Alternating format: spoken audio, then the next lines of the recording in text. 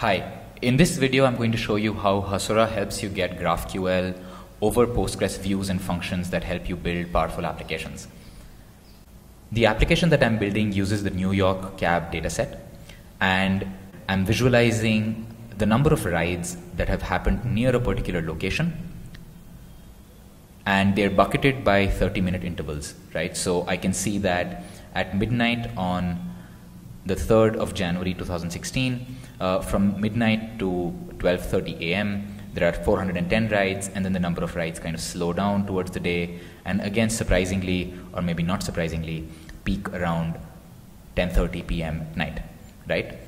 So if this is the application to be built, I'm going to show you how you can kind of create views and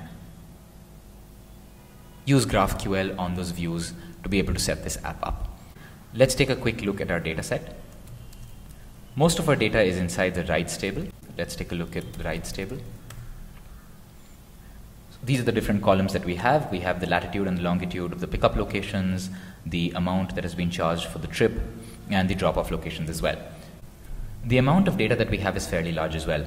We have 10 million rows just for a month of ride data. There are two Postgres extensions that we're going to use to make this easy for us. We're going to use the PostGIS extension to compute location and nearness.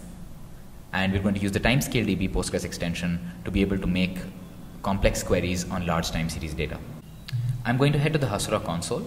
I already have a table that captures the input parameters, which are the input parameters that are coming in from these two select boxes, the date and the place.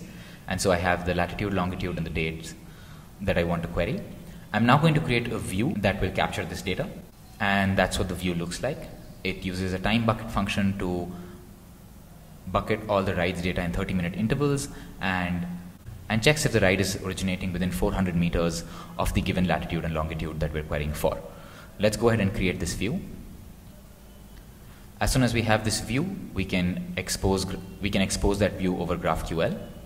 Now, as soon as I can query it with GraphQL, I can now build this React application that queries for this data. So let's see that in action.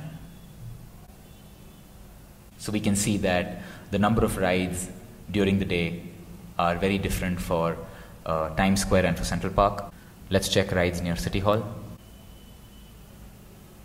Let's try out a different date altogether. The code required to make this work is just vanilla GraphQL code, and that's the GraphQL query that we're making to render the particular chart. The key idea here is that if you're using the Postgres database, you can really exploit the features that Postgres has and then just use Hasura to give you GraphQL on views and tables that you create so that you can build applications super easily by getting an instant GraphQL interface.